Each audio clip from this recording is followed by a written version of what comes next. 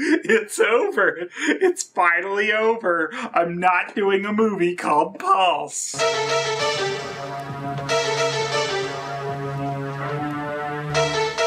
the hell was that? I'm not doing a movie called Pulse. No, it's called Fatal Pulse! Fatal Pulse? Fatal Pulse? What the hell does that even mean? Oh, I have a pulse, but oh no, it's fatal. Therefore, I have to get rid of my pulse, but oh no, that'll kill me. Therefore, I need to have my pulse, but oh no, it's fatal. Therefore, this movie's title is stupid, so let's just dig into the steaming pile of pulse.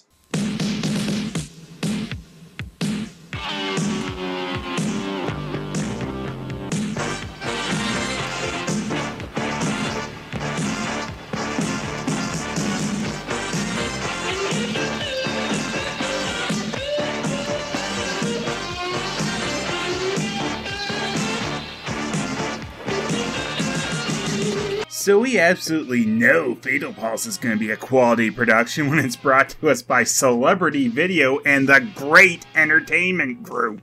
Do they even actually have a celebrity in this? Joe Phelan. Guess we get to see some of that career he had before Dawn of the Living Dead. We start with this cardboard cutout of a real person named Jeff walking on this girl Stephanie for having the gall to want to sleep with him. Never gonna have this chance again. Why? Maybe it's because Jeff's on the verge of discovering some things about himself as the sight of her undressing has him running out the door. Get out! Get out! Walk away! Go ahead! Walk away, you jerk! Yeah, you tell that guy who's halfway down the street now to do what he did 2 minutes ago. She gets a knock on the door and naturally runs off to open it in her underwear. You feel alright? Oh, you'll feel better after you've had the sweet release of Murder, Weird Person Decked Out in Black. Come right in. To get away as quickly as possible, Stephanie crawls up the stairs while screeching constantly to maintain airflow. Wait a second, she can't die yet. She hasn't had her top taken off. Oh, never mind. The killer takes care of that important detail before using the force on her to make her stay in place and get strangled. He still won't talk to you. It's Lisa. He thinks I stole her from him. So what's eating him now? You and she broke up, didn't you? I want her back. She was the love of my life? Hi, afternoon. My mother's calling me. Great, I thought she lived in Phoenix. She does, but she's got a hell of a voice. Ha ha! Let him die soon. And good thing he hid the bong behind his back, along with the smoke and smell, apparently. It does beg the question why he is doing it in there at all, since this is the professor's room. Stephanie! Oh my god! Stephanie! Stephanie! Oh my god! Were you ever married?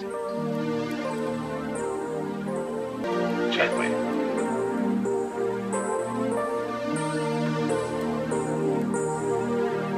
Okay, I think we really know why he ran out on Stephanie now. But just still confused and accidentally bumps into Lisa. I want to talk to you. Is that allowed? It's a free country. Yeah, I can feel the sexual tension between these two. Seriously, go back to the professor. I think you were close to showing an emotion in that scene. Why don't you give me a break? After trying to process what he meant with that robotic tone, she takes him to the library and after finding his lines in a book, tells her, I want you back. But then Brad shows up. No, not that one. This is 80s gang Brad. And in case you're going to forget his name is Brad, they constantly remind you. Hi, Brad. Brad. Come on, Brad. For your information, Brad. Look, Brad. Brad. Come on, Brad. Brad is an ex of both of theirs. Well, in Jeff's case, they say an ex-friend, but no one's buying that. You're real cute too, you know? Brad is upset over the fact that it looks like they're getting back together, so tells them of Stephanie's death, then shows that book pile who's boss. Oh, hey, she's much better than Lisa. I'll ask her. What are you looking at? Oh, no, of course not. Looks like a rape murder, Jack. Wait, what? We see him kill her without any rape, so that must mean... Oh. Since it's just a crime scene, Jeff and Lisa burst onto the scene for the sole purpose of looking stunned, then Jeff making himself look guilty and taking off. We'll just have to find out for ourselves, Mr. Jeff Kramer. Which means they bring him in for questioning, and haha, no, the police in this are far too incompetent for that. Then there's a really long scene of the girl who found dead old Stephanie dancing her grave out, I guess, and just when you think the movie forgot it was supposed to be a shitty slasher, not a shitty dance instruction video, her mother shows up to ask the obvious. What is it, huh? Is it Stephanie? She was even gonna take me into town to get my hair done. And now my hair isn't going to get done. Didn't we just have this scene? Cameron, I really need to get in that bathroom! What's eating you? About the fact that a friend of ours was killed right here in this house. She's dead. Doesn't that bother you? It didn't seem to be bothering you that much either until you couldn't get in the bathroom. The next scene has no dialogue, but it serves 2 points: to put suspicion on old Joe Phelan of being the killer, thereby establishing his complete innocence, and more importantly, that this girl has boobs underneath her shirt. Carol, we're going to a movie. You want to come? No, thanks. I'm meeting Al in the music room. We're going to work on some licks. Cassie, what is it? I can't believe how everyone's trying to ignore Stephanie's death. Going to the movies is the only way to properly preserve her memory. My mom wants me to move back home. Wait, what? Seriously? That's not her mom? Are you going to? Are you going to? I guess not. Mom is trying to bounce out Cardboard Boy. What are you doing? Looking at you. What are you doing here? Looking at you. I felt really hurt when you started seeing her. What happened to me, huh? What happened to good old Lisa? It wasn't about Stephanie, it's about the professor. I mean, it had something to do with your I'm the center of the whole world attitude. Al, is that you? Come on, Al, knock it off. Does he usually dress all in black and not answer you? Well, after not answering for a longer amount of time, she suddenly goes into scared mode and pushes a folding chair over. And when that doesn't work, she's out of options, obviously, and stands against the wall, utterly and completely helpless.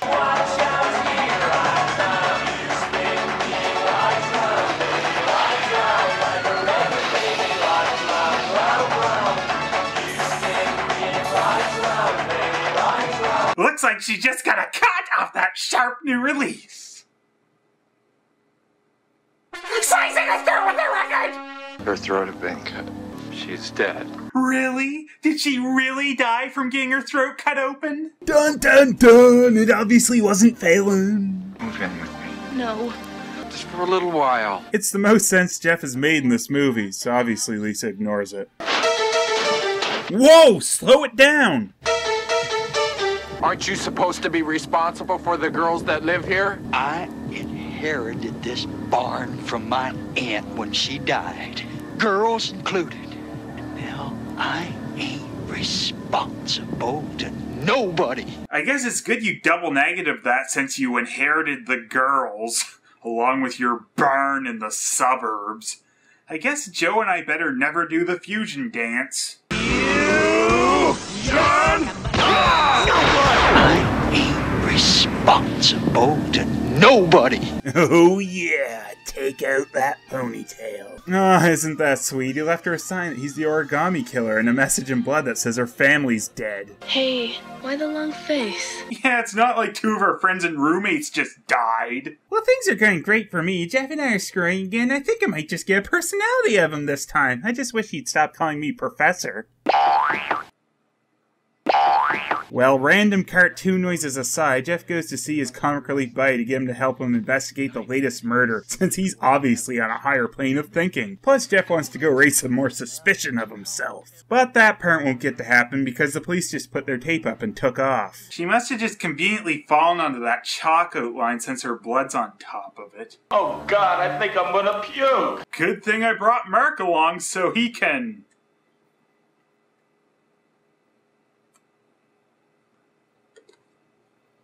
You have to say fuck with everything? This fucking early and this fucking creepy and with this fucking hangover, you better bet your fucking life I say fucking with every fucking thing. Oh, that's why he was needed, his brilliant insight. Ernie? Are you all right? Well, if you ever need anything, I'm here. okay? You're a little old for me, aren't you? Maybe in about 17 years I'll buy a house on eBay with a girl half your age. Well, she tries to show him she can be just like Renee from Dawn of the Living Dead by having a dream getting strangled in the bathtub. Oh wait, it's not a dream this time. I'm not sure if it's the strangling that kills her, or the toilet cleaner she threw in the tub. Oh well, I'm sure natural causes would have copped her soon anyway. Maybe you should go home until all this is over. No. And you still won't move in with me? All right. Maybe it's time we went looking for him. Are you serious? What did you want to stay around here for then? See how long your luck lasts? Hey, how about a game of horse? So if you fail to actually make your comic relief funny, well then you can just play a every time they enter a scene and that'll make them hilarious! Another girl got killed. Fuck. Mr. Cardboard and the Wacky Stoner, the mismatched cop duo, and oh wait, no, they're supposed to be friends. No, I don't buy that at all. Next we see the professor being very casual with chemicals. Professor Plum. No, thank you, Mrs. White. My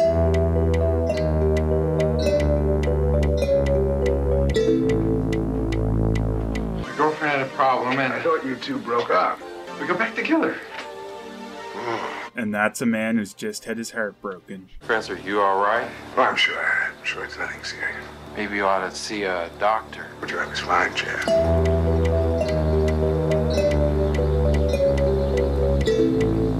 So the Scooby Gang forms the brilliant plan of trying to catch Ernie in the act of murdering Lisa by telling him there's a heat problem in her room. Oh, good. You're here. Glad to be here. We're so casual right now. Thermostat for your heat, where is it? Shouldn't you know when it's your house? Phelan looks and sees it's set too high. Clearly a job for your landlord. I'd say that was a waste of time, but clearly it was a funny scene because the boing noise played. Guys, just go, please. You guys were wrong about him, so there's clearly no killer. So the only girl shown to actually care about any of her friends gets what she deserves. Oh, and the killer of course cuts her shirt off because we hadn't seen her chest yet. They then set the combination on their locker until it annoys her to death. The night Stephanie got killed, I remember seeing this guy and having this big argument with her. I was by the front door. Brad? Brad? What the hell? Don't give real information. What guy? His name's Jeff Kramer, sir. Jeff Kramer, I know that name. That's right, the one I definitely should have talked to by now. Has anybody else seen this Kramer kid hanging around any of the other girls? No. Well, of course you haven't. You hadn't been in the movie yet. I knew you'd be here. Why'd you do it, man? Okay, so you think he's the killer, so you go in the dead of night alone to confront him on it. The police are at this, and they're looking for you. I gotta see Lisa. I don't think that would be a good idea. What do you say? She don't want to see you, dumb fuck. What did you do to me? Who are you? What did you do? Another getting dressed scene! We see feet carrying up the stairs, so it looks like it's the end of her, but no, she just goes to bed. I forgot, sometimes we need a scene just to establish their boobs before they die. How can you do that to me? Anyone but me! I love me! Did you kill them? Which one? And what about Stephanie, huh? She tried, but nothing happened. Oh, well, that's the important thing. You can kill her all you want, but just don't stick your dick in her, okay? Do you know what you're doing? Do you know what you're doing? You're supposed to be trying to make your line sound at least a little believable. You can show her, right, Jeff? Probably not. True enough.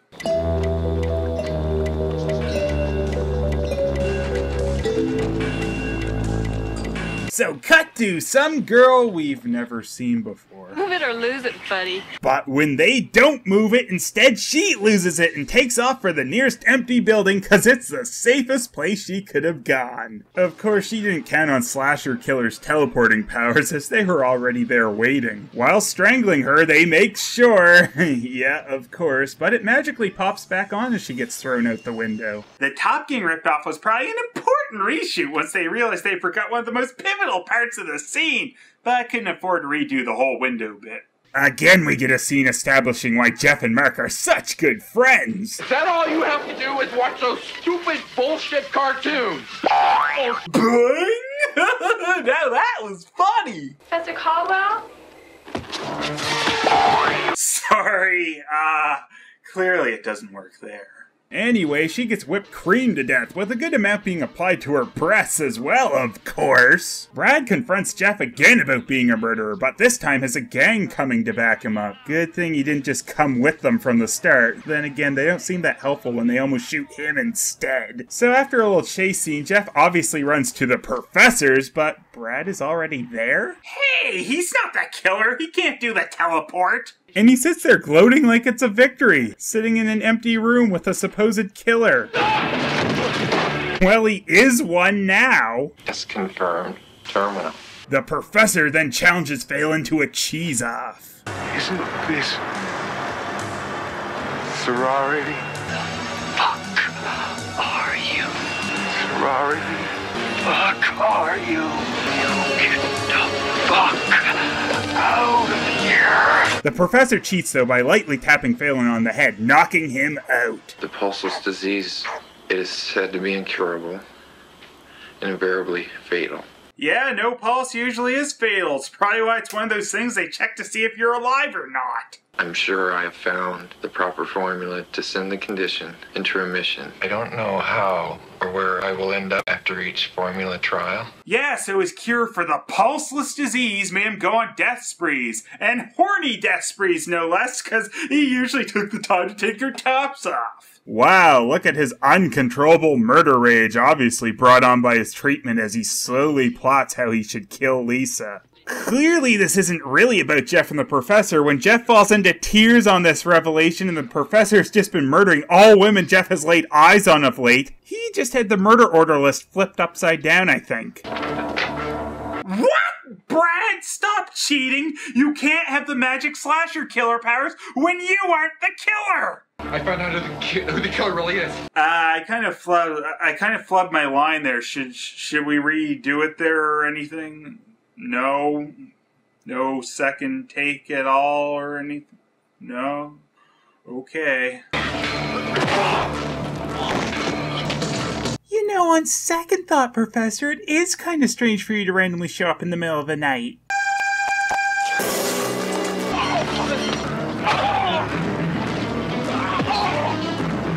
Don't look so tough now, dare you?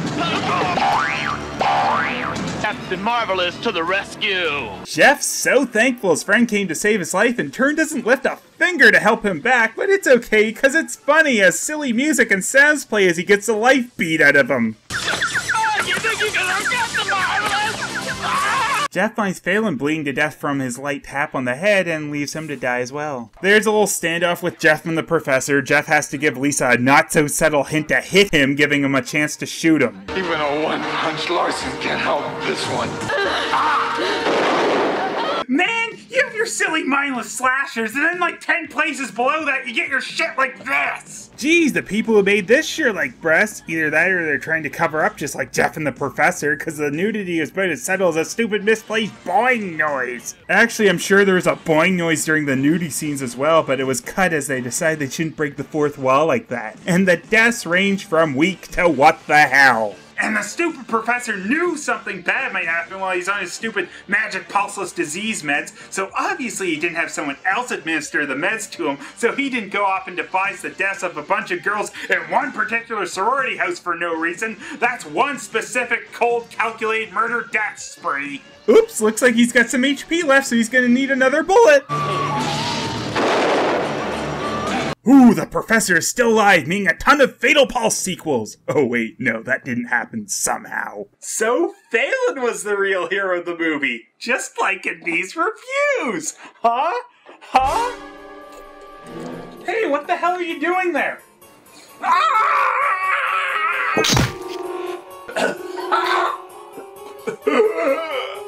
Like a record, baby, right? Round, round, round. I don't like this movie. He doesn't look too friendly. These monsters seem so fake. My nerves are gonna break. Phelous, don't let me down. You need to be around. Grab that running one up and blast that single new one. This movie look shitty. Phelous,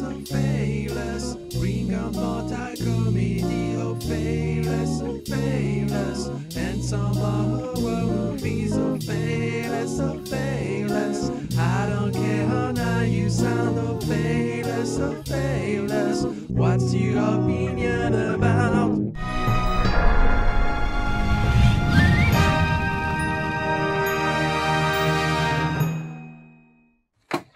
You get the fuck out of here!